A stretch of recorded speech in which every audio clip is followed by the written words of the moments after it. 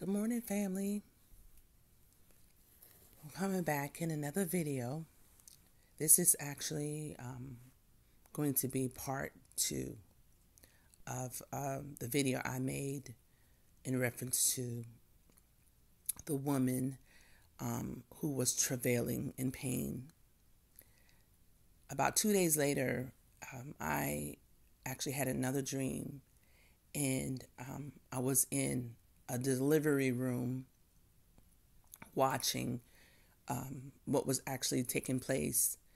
I didn't see the child born, but I was actually in the room when they actually was over the child. It was a lot of doctors and nurses were surrounding the child. It did not appear to be a panic mode as if the child was sick. It was like this child was special. I want to say it put me in the mind of like royalty. It was so profound. The feeling I had, and I know I didn't see the woman laying on the delivery table, but by this point in time, as I came into the dream, is if they already pulled the baby away from the mother and had the baby in its little table, like, so the child was actually born. And when I woke up, I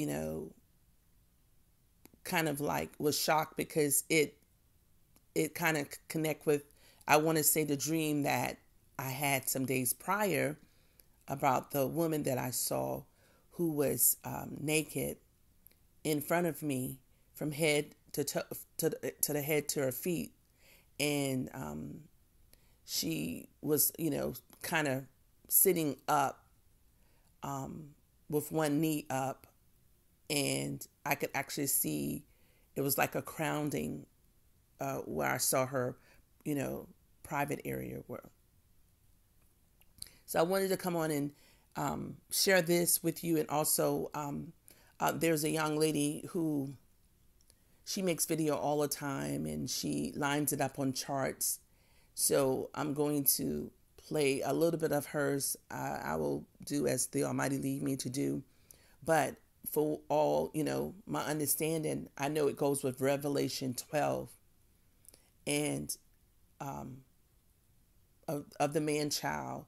The man-child is born. The man-child is like, of course, what came to my mind, and just basically saying that it's now time, like if it was leading into the tribulation, letting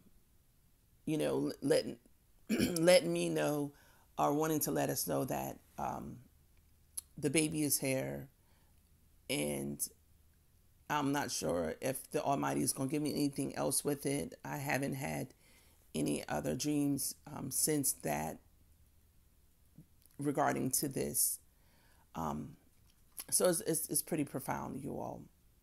And so I'm going to play this part. But I just also want to add, before I go further, is that I was on this YouTube Hebrew Brothers page. They're ones that I'm led to go to from time to time, and powerful, anointed brothers breaking down the scriptures. And I don't know their names, but I know the name of the page is called, oh my goodness, it's Honor and Humility, I want to say. Honor and Humility. And one time, the Almighty had sent me to the page, and he was a Hebrew brother that was on there. And I don't know if those two are brothers, but others do come on and chat with them and read scriptures and whatnot. But the Almighty sent me to his page. He told me to go on YouTube and count 4 videos down, and the one that I could only describe, he had dreads, and he also do a lot with like natural healing. So you all probably know who I'm speaking of. And I'm sorry, I'm gonna have to get my Hebrew brother's name. But he was teaching on that video, 4 videos down. He was teaching on that video. He was teaching about the wilderness. Powerful. And it was something that I needed to know because what I was going through spiritually in the wilderness. So the Almighty sent me there. And then this last video I saw last night, I saw them yesterday also, but this one was I'm not sure what his name, but he is just beautiful. I mean, and I know I'm getting off the subject of this what I'm actually came on to do, but I was led to say this, so I'm saying it. So he was this one, and he is the only way I could describe it, if you all watch their videos, they have a homeschool, but it's where they have students that come. So he's the one that does a lot of videos, did a lot of videos on that. So again, yesterday he said a lot of things. The day before he said a lot of things that connected because it was like confirmation. Things that he said, it was the same things that was given to me and all, and that's for another whole video. But on last night, early this morning when I was watching the video, and it was leading back to Zion. Everything is directed back to Zion. We need to be, crying and saying, we're pointing, where's Zion at? Beautiful. Then also what he said was, that stuck out even more so, was about us dressing like royalty. Dressing like royalty. And the Almighty gave me that some 3 weeks ago on like 3 different times, and I shared the videos. So I'll do a video talking about that and do a little snippet of what he said about it. That he even said he already got his crown. He already ordered his crown. I already got my tiaras. I always had my tiaras because I always felt like I was a princess. I always felt like I was a princess. Didn't understand how, it connect to that I'm an Israelite. Didn't even know I was an Israelite till, a year or so ago and some months. But what the Almighty was given was for us to start dressing like royalty. And one of the things that surfaced was, is it that we supposed to be in the midst of our enemies and all that they will know who we are? I didn't quite understand it, but he said something similar to it. But he said when you start dressing, and what I did just to cut this, well, let me go back. When you start dressing, then looking who you are, looking at who you are and who you is. But what I was going to say earlier was when it comes down to the dressing, I came across a picture on YouTube. Probably the next day was confirmation where it was a slave woman, slave man, and went all the way up to now royalty dressed in an attire. And that was like confirmation to say for me to speak more, on it as well. So that's what I wanted to share about that. But I'll come and do a video about that because that's what I got too. We need to be dressing like royalty. And again, I will talk more on that as well. So this is what I made yesterday on Facebook. And here we go.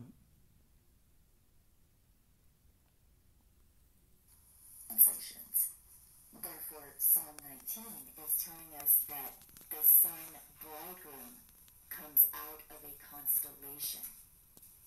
Jesus was born out of a virgin, Matthew 1:23. The constellation Virgo is a virgin. So the Bible is telling us the sun will be born out of Virgo in Psalm 19:4 and 5 and Matthew 1. The sign described in Revelation 12:1 through 5 involved the sun in Virgo on October 16th, 2012. This sign occurs before the escape of the woman in Revelation 12, verse 6. The woman in verse 6 represents Judea. In ancient Judea, the symbol for the Venus passage cycle was carved in stone, along with the word Jerusalem in ancient Hebrew. In the end time, those who escape are represented as the woman who flies to safety in verse 14. This safe place is where the throne is, where the eagles gather in heaven. Revelation 7, 9 through 17, Luke 17, 37, and Matthew 24, 31. This is New Jerusalem, the holy city in heaven. Revelation 21, 2. The ancient Judea connection between Jerusalem and the Venus passage cycle seems to refer to New Jerusalem in heaven because of the reference to 144. The wall of the heavenly New Jerusalem is 144 cubits, Revelation 21:17. And every time Venus passes Earth, it shifts 144 degrees. A new Venus passage cycle started in 2012, the same year that the biblical sign occurred. Some authors believe the Venus passage in 2012 was prophesied in the Egyptian So it happened in 2012? which we have seen run parallel to the biblical prophecies. The prophecies in the Egyptian text talk about a cataclysm and a rescue, while also depicting a celestial object in the horns of Taurus, which we can see is the exact place Venus transited the sun in 2012. The sign in Bible prophecy occurred when the sun crossed the birth canal line of Virgo at the exact moment the moon reached the feet of Virgo, while the dragon Saturn was waiting to devour. In 2018, Venus would pass Earth in front of the backdrop of the constellation Virgo. So it happened in 2018 The exact also. date of this passage can be viewed in astronomy software by examining the reflection of the sun on Venus. You can see the reflection goes dark starting on October 22nd, 2018. This is because the sun is directly behind Venus. This is the exact moment that Venus passes Earth with the sun in the background and Virgo behind the sun.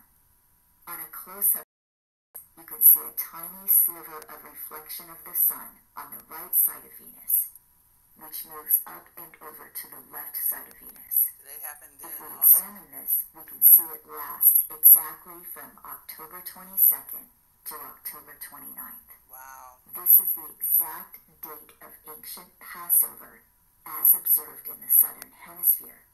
It is also the time of ancient tabernacles in the northern hemisphere. But what is more amazing than that, when we view this passage of Venus from the southern hemisphere perspective, we can see that Venus is literally passing above the sun, which means it is passing above Earth.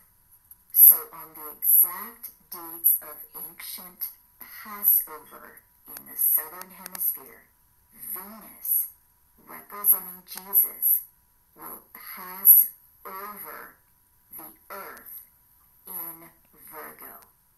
And this is happening at the start of the 7th year from the ancient sign in 2012.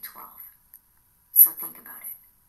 The ancient Egyptian prophecy says to look at the Venus transit in June of 2012, the transit that starts in the horns of the bull. At the same time, the Bible says to look at the passage of the sun in Virgo in October 2012. Then 4 passes later, Venus passes Earth when the sun is in Virgo, just before the completion of the cycle, at the start of the 7th year from the sign, just before the pentagram is completed. Could this represent the true time of the Passover, the literal passing over of the celestial object representing Jesus, the time of the escape from Egypt?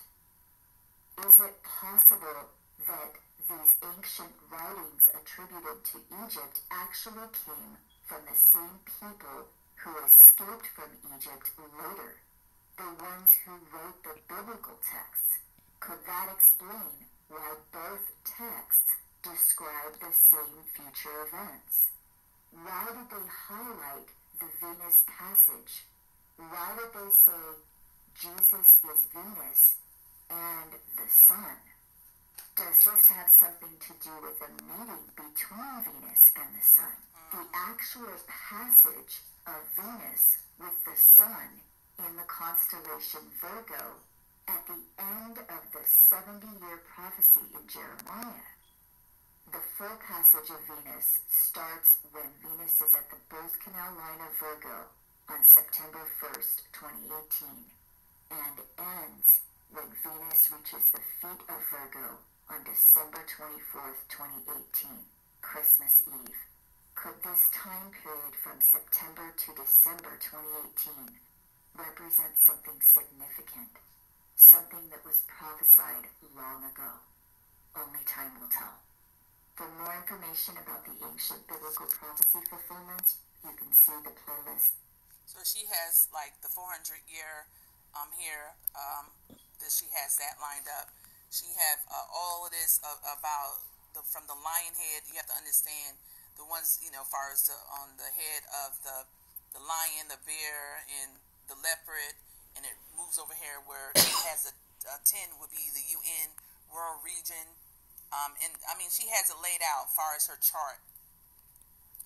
That explains a whole lot. So now, why the Almighty allow me to see what I see? I mean, I don't have all it in fullness, but I know that it links together for me to have.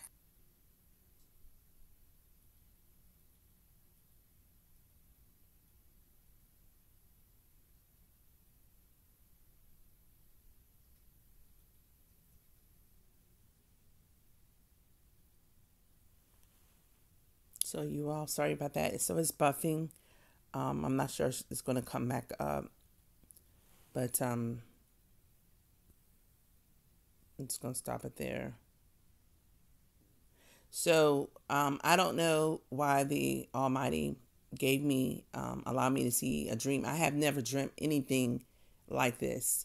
I've heard so many other people dreams, and I was never one to dream in a way if I remember in remembering the dream when I woke up. I was always, I knew that I was dreaming, but I couldn't remember. And sometimes I would feel, or, my emotion would tell me how my dream went, or when I, would wake up. But to see this is to know it means the significant, and she explained it accordingly when that actually happened in the sky, and the timing that it did happen, and how it closed out basically this past December.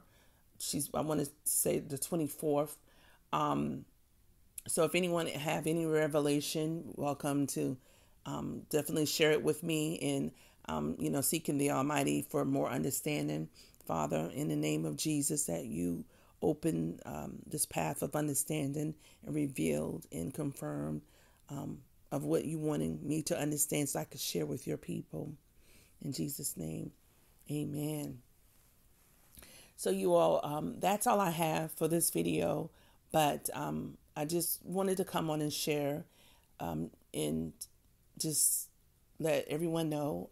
I don't know, like I say, everything. I don't proclaim to know everything, but whenever, I'm led to share, I definitely want to be obedient. So take care, family, and I will see you in my next video. When the Almighty leads me, I know I'm led to share about royalty, dressing the part, and also I will do that sometime soon when he leads me to bring that forth. Take care, family. I love everybody. I just want you to know this. I see my Hebrew brothers and sisters all over, and it's like I just want to grab a microphone and just say, you all hold up, stop. Let me tell y'all what I know. I can't get to all of them. And yesterday I actually had a chance to talk to one who already was willing to hear, and he heard about it, but he just didn't know a whole lot. And I gave him some information, and there were others that were standing around me, but they didn't chime in and like, what are you saying?